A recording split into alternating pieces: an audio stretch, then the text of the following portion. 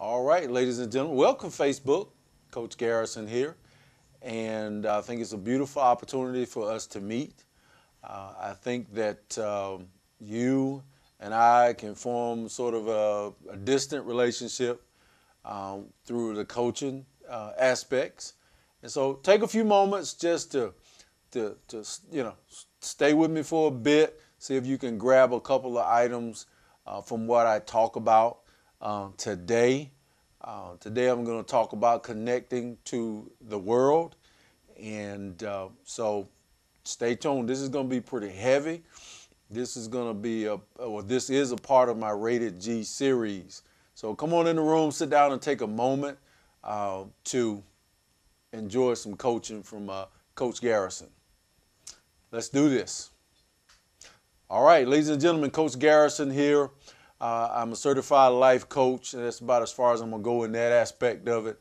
My goal is just to bring some consciousness as far as lifestyle and personal development. That's the bottom line. So regardless of who you are, what station you are in life, we all need a coach. We all can be coached.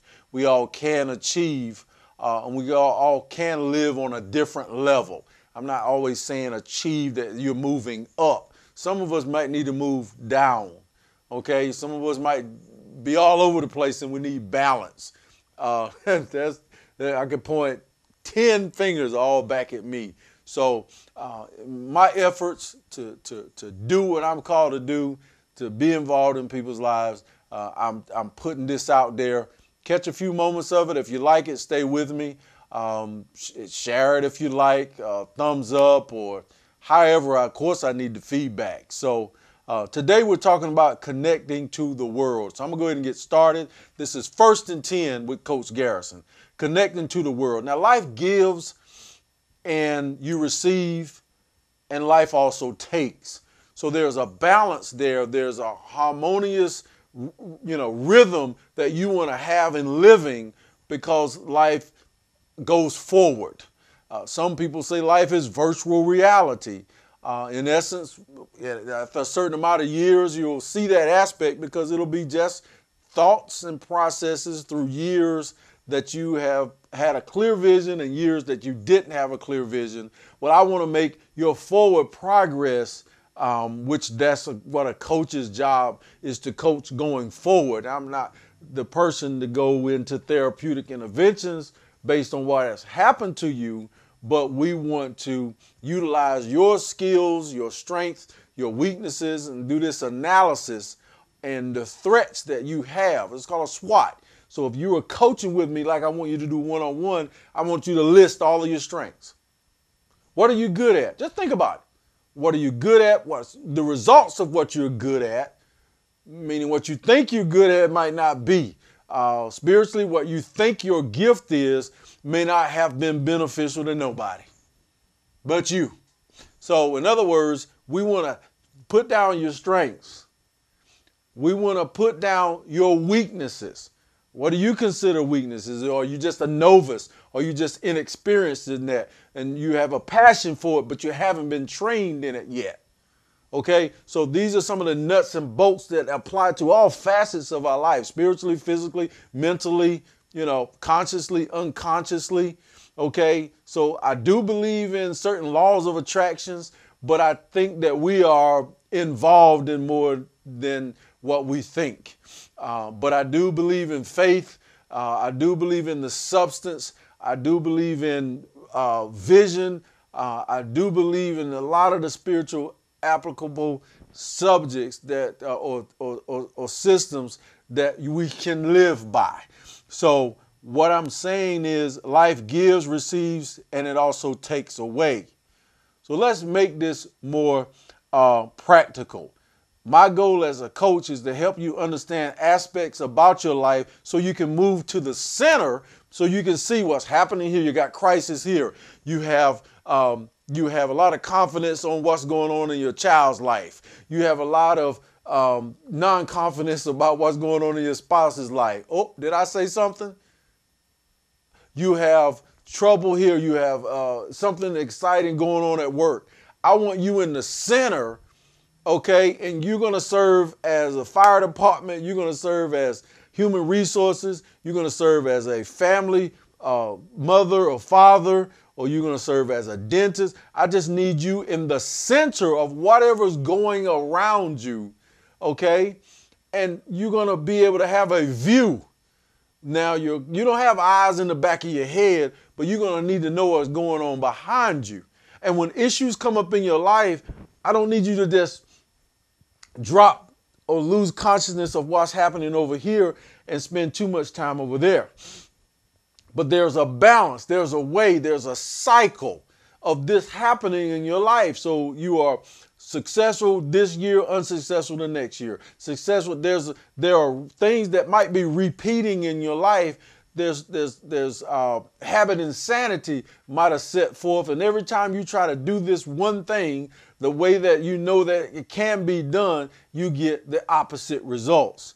So I'm just bringing mindfulness to the playing field that I need you in the center. I need you to be the core. I don't need everybody coming to you, taking you out of your game. Every time somebody want to get you out of your game, all they got to do is get you mad. It's like some kind of presidential race or something. All you got to do is start talking to somebody or talking about somebody and whether they're born in a certain country or not, and you're going to throw the other person out of the game. I don't think so. So people come to you for various aspects to use you, to assist you, to lead you, to guide you. You know, there are a lot of reasons and there are a lot of things that people come to you for and about. I need you to stay conscious. I need you to stay woke. And I need you to be gathering knowledge and intelligence and creating contingency plans about what's happening in your full circle.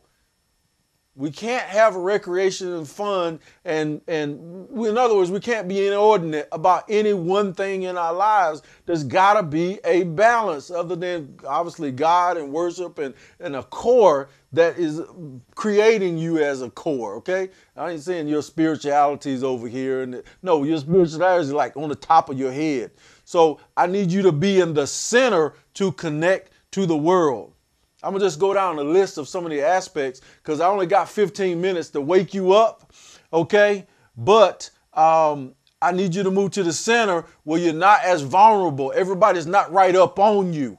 If you become a world star, a national public figure, you will be sort of protected or shielded away from a lot of things in society, except your own family. So see that you as this executive with bodyguards all around you.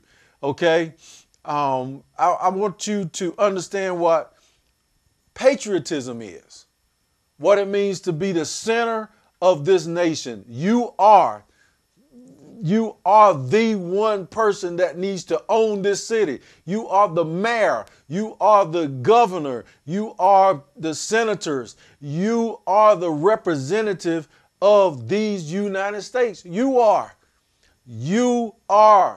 the center. You are the reason that we exist. And I'm trying to pump your head up, but you are just that important. I'm going to need you to understand you are the center of the core, and I'm going to need you to act that role. I'm going to need you to play that role. Stop demoralizing yourself. Stop diminishing your intelligence to make other people look smarter than you. You are smart as you want to be. But you play down so much. Now I'm commanding you. I'm saying step it up. Bring your A game. People of color, you are built different than other people's colors. Play your game. You are inventive. You're creative. You're emotional. You're strategic. You're not doing half as much as you're created to do. All right, that's what I mean. That's what I'm gonna stay on patriotism just a little bit. Generational relevance. You are the seed. What in the world you think you was here for? Especially the ones who proclaim to be Christians. Divide and multiply in life. Bolster it, not just the faith that we're gonna live a everlasting life after here. We ain't going nowhere yet. So the people that you approach say, look, it's time to live now. It's time to live now above circumstances that you're in. And that's so difficult to say and even harder to do. But a call to action of planting the seed of the generational relevance means you're not selfish and that you're living for your great-great-grandkids. That's who you're working for. Build an empire, build a land, build schools, colleges, businesses, all for the future. That's what you're here for. And so we are so short-sighted that we think it's just for our little 75 years here on the earth or 35 years. Well, no, I hope you don't pass away at 35, but life expectancy. No, this is beyond you. What in the world are you thinking about? Accumulate this property and pass it on. Accumulate these businesses and pass it on. You aren't taking it with you. So the generational relevance is not necessarily so those who will have something that you didn't have. No, it's just the way that it should be. And if you're listening to the show, it's the way it's going to be.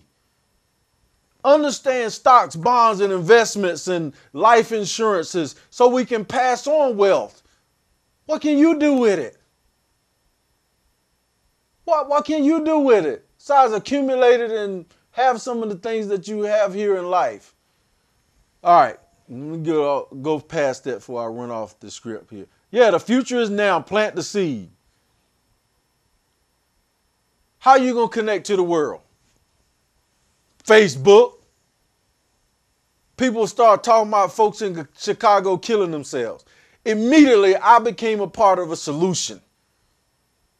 I started friending people in Chicago. I probably got 15, 20 friends in Chicago. Now, when I repost this, the folks in Chicago are going to get this motivation. They're going to get my vibes. I'm not sitting around here talking about black folk killing black folk and people killing this. No, become a part of the solution. Tangibly. Become more than, you're not the news media. Let the news media be the news media. They're the ones who call out and write history. If you're a historian and you want to talk about the reactions of people and the things about, if you're a gossip specialist, maybe your call is to be a journalist. Then you can write books. Then you can write tabloids in positive ways. You can create stuff on another Facebook platform that people can share and like and dislike news and information. Maybe that is your call. Other than that, if you specialize in rumors, maybe you're just living off of other people's energy. You're just living off of other people's what they call trash. Okay, so if you're not a part of the news media, why are you acting like the gossip is the gossip? Or you a gossiper profession? But I do respect people who notably recognize other people in their lives and understand that to talk about other people is to exemplify other people's talents and the good that they're doing. And you're so selfless that you would rather recognize other people and what they're doing than your own goods and services. So, yeah, I'm not trying to call everybody gossips, but I'm trying to say information has its purpose. But I want you to introspectively go look in the mirror and say, what is my purpose? What am I supposed to be doing? And then if I'm watching Coach Garrison, what did I do today to affect somebody's life? Because we're connected to the world. The world is watching us. I'm watching you. You're watching me. Understand that is happening. I'm not just speaking out into this camera just to be speaking. I'm speaking to doctors, lawyers, preachers, teachers, homeless people, people that are famous across the nation. They're watching. So they're watching you. You are connected to the world. Believe it. And no, I didn't fill my cup back up from the last show. That's why my throat is acting that way. And I'm talking in this coaching fashion. But I can talk for the last minute of the show. I can talk like I got some, calmness about me. I love you. My job is to get you tomorrow living toward your potential. Don't worry about me. Towards your potential. If you are the leader of 1,000, be it. If you're a leader of 1, be it. And be the best, the very, very best that you can be. No exceptions. If you fall, get up. If they fall, get them up. If they fall, you might have to get them up somewhere else. They may not be a part of your organization in certain circumstances. But get them up. They're a part of the city. If we just had half the people that's locked up in prison back on the street making $20,000 a year, look at the money that would be in this economy. Look at the families that would still be together. So we got to change our ways, and people of color, we got to level up to another level right now on the Coach Garrison Show. See you next time. Thank you.